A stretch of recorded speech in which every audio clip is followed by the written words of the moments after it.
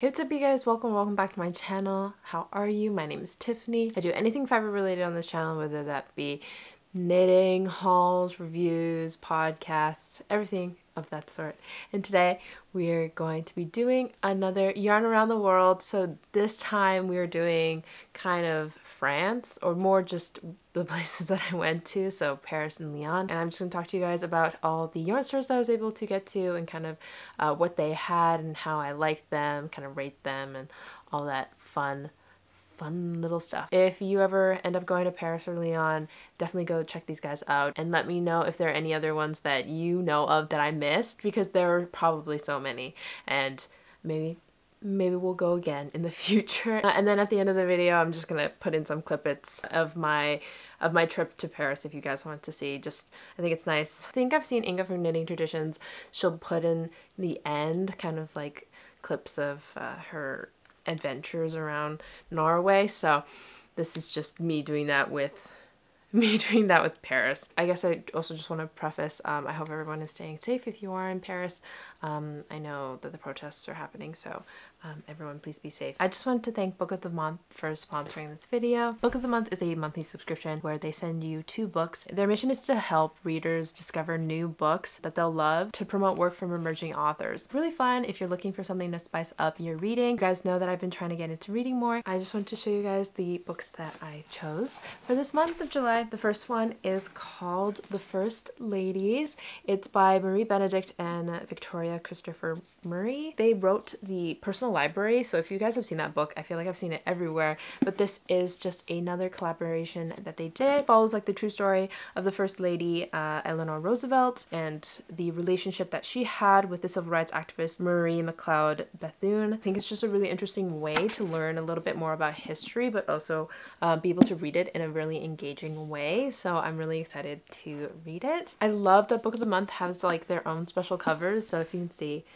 the Book of the Month is like literally everywhere. It even says July 2023. Even the book inside, specific hardcover, it just feels really nice and special to have. And the second book that I got is called The Connellys of County Down. It's written by Tracy Lang. So the author Tracy actually wrote another really famous book called The Brennans. I thought it was just really cool that Book of the Month is featuring their books and you're able to get them at a really affordable price. So this is just about this girl named Tara Connelly who is released from prison and she's trying to rebuild her life, but she has a lot of family issues with her brother and her father and dealing with all that comes with it. I have a coupon code for you guys. If you use the code FIREWORKS, you can get your first book for $9.99. Definitely go check it out, and thank you again to Book of the Month. To coincide with the Parisian vibe, I'm wearing my Friday tee by PetiteKnit. I just thought it was perfect because it's super beautiful and striped and looks, not gonna lie, stunning on me. I love that it's like long enough. I like that it's like folded in a little. It's like a little long to kind of just wear like this, so I like to tuck it in, and it's cute and I love it, and I look so, I don't know, Persian vibe. This is the only way I can describe it. Broken Rib is honestly just so stunning. I love how thick and chunky the I guess the raglan is. I knitted it with Sunday from Sunnis Garn, just in the color Almond and Black, and she's classy. I was a little afraid it might have been like too much striped, like the black was going to be a little bit overbearing, but I think because my hair is black, it's fine. Okay, so the first one I went to was called Une Maille à l'endroit. Dude, I'm so sorry. I don't know what that means. I'll put it in the description below, but I think there's 2 locations. I only ended up going to one, but it's like this really cute and dainty place. It's kind of hard to like gain the confidence to go in. I mean, I feel that way with every yarn store, honestly, just because unless there's a lot of people, you kind of feel singled out once you enter the store. So we were struggling right off the bat because she like literally as I was crossing the street to enter, we just see this woman lock the door and then leave. Thankfully there was like a sign that was like, I'll be right back, and we had to stand there awkwardly and hope that she was gonna come back soon, and she did. Went in, it's really cute. I love how everything is stacked. I don't know how it is, again, not a lot of calyxes, but lots of like really nice long, like ceiling to floor bookcases full of yarn. I loved how they were stacked. A ton of Lang. I'm gonna say that always and forever. but it's really nice. And I have never been able to find the Lang cloud before, and she just had an abundance of it. And in France, I was also seeing like a bunch of Fonty. I've never used it before. Like, I think I put it out on my Instagram story to ask people if they've used it before. I was really tempted, but the fact that I hadn't heard anything about it, I was kind of on the fence about buying anything. But I feel like if you're in the Paris area, like, it's definitely one to try out. Again, lots of BC Garn. I have been weirdly obsessed with BC Garn or yarn. Yeah, it's like really close to the Pantheon or kind of like the Notre Dame, that area. So it was pretty easy to get to, and it's really close to the sightseeing areas. The next one I went to was called the Lil Weasel. I think this one was honestly a definitely must go. Like, if you're going to the Louvre or anywhere around that area, it is like a little bit of a trek, but pretty close, really close. Like, honestly, did not even have to take a transit there. Like, it's that close, do you know what I mean? Because you can't even get anything like that in Vancouver. Like, you have to drive to every single yarn store because they're just so randomly placed. But to be able to walk to like all these places from a really big sightseeing area is like honestly really cool. So the Lil Weasel is in this beautiful little alleyway of shops. I don't even know how to explain it. I don't know. I've never seen ones that's so cute and quaint. But yeah, Lil Weasel is kind of broken up into two stores. It's like hella confusing, but like one is on one side of the hall and one is on the other, so they're like opposite from each other. And so one has kind of more branded yarns, big brands, whereas the other one has more hand-dyed yarn. I of course went to both of them because how could I not? It's like honestly feeling like you're going to shop at two different stores. So the first one, which had all the branded yarns, it was all coded by color. I both liked and disliked that feature because obviously like it's hard to find all the yarns that you want unless you know what brands are what brands. Like, it's not separated by brands. I don't know why. That's like one thing I love is separating things by brands, but it's separating by color. I guess I understand also separating by weight of yarn, but I think that just doesn't make a lot of sense. It was a little hard to navigate. I was literally like walking back and forth to look at all the different colors and like see if I like, maybe if I was in the grays and I saw like Filicolana, like Highland Peruvian wool or something, I'd like have to go to the other color, say I was looking for red, and check to see if they had that same yarn in that color. And like sometimes they didn't, so it was kind of like I was like, oh, and then disappointed, and then have to go to another section to look for a different yarn. Relatively a really cute shop. I think their selection is really nice. Again, lots of Lang, lots of Filicolana. That one was probably the one that got me. Like, if you are not in the Europe area very often, like seeing how much Filicolana and how much different Filicolana they had, like Alva, like Mercerie, which I don't normally see very often in the flesh. Oh, they had a ton of Arwetta and Jowl. I think if you're looking for some socks or something small that you can bring on your trip along the way, I think is a perfect place to get it. The ladies were super nice. This was straight out from the UK, so having to speak me struggling, not even trying to speak French, everyone was super nice and was able to speak English with me, and I really appreciated that. I wish I could have tried to speak in French, but it was honestly like I was butchering that language. They even had little kits that my friend wanted to get, but didn't end up getting. That they had like little crochet kits. You could honestly just bring a friend who like doesn't knit, and I don't think that they would be bothered at all. There's a lot of little things that could interest them to get started. On to the next section. The next section was a lot of hand-dyed yarns, a lot that I hadn't seen before, but also a lot of like bigger name hand dyers. And then they also had a lot of fabric. So if you are into sewing as well, they had a great selection. Totally off topic, but we were in the Mercerie Coeur area and they had so much fabric. Like, I would say there was like 10 stores just in one long area where you could just walk and shop. And honestly, I was so tempted, but I could not do that to myself because we were only really budgeting for the yarn and I didn't have anything in mind. So I would be randomly buying like 2 meters and then being like, I don't know what I'm gonna do with this. And that seemed wasteful and kind of silly. I think if I had time and maybe wasn't so packed with seeing all the monuments, I would have loved to have gone to a third yarn store.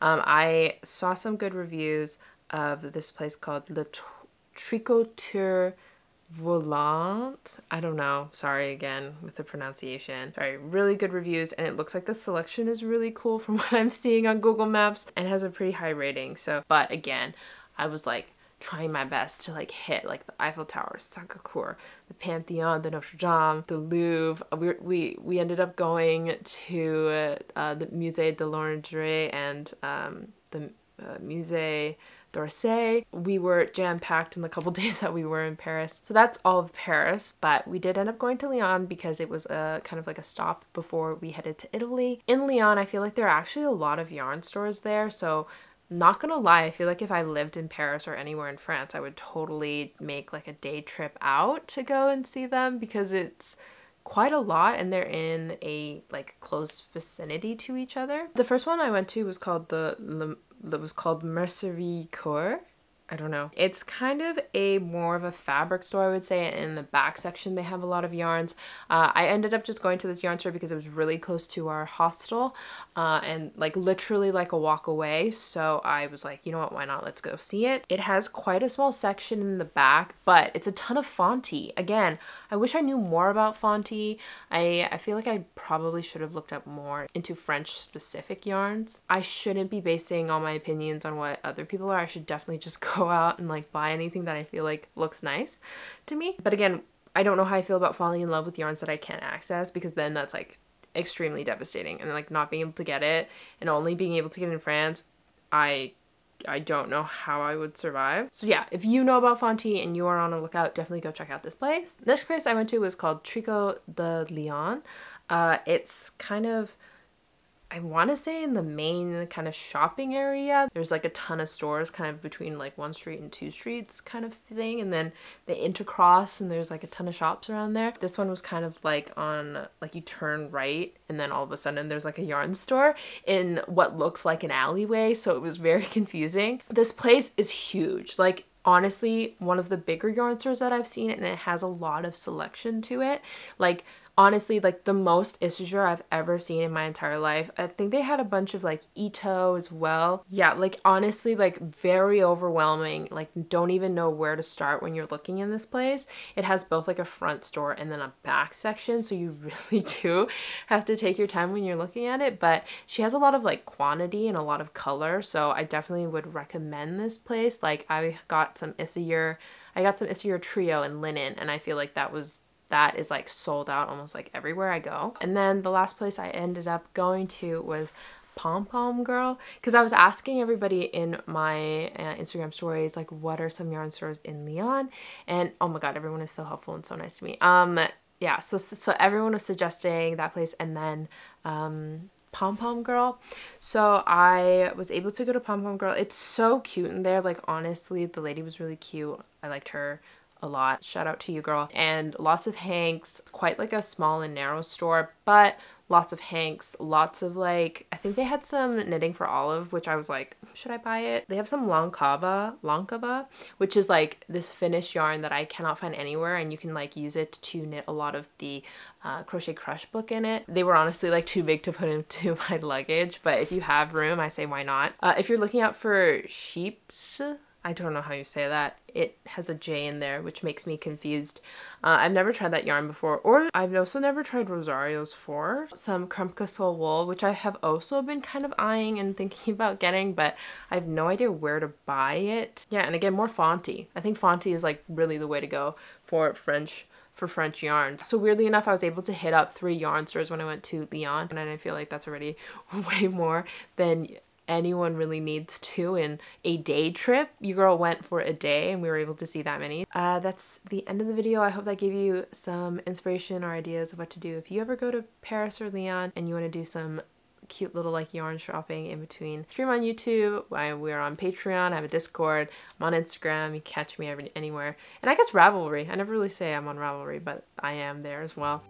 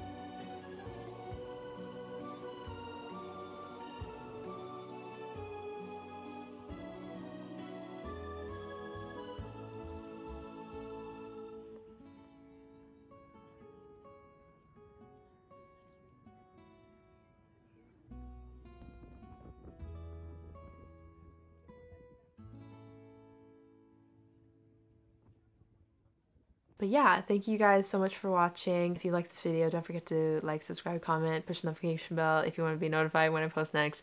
And I'll see you guys in the next one. Bye!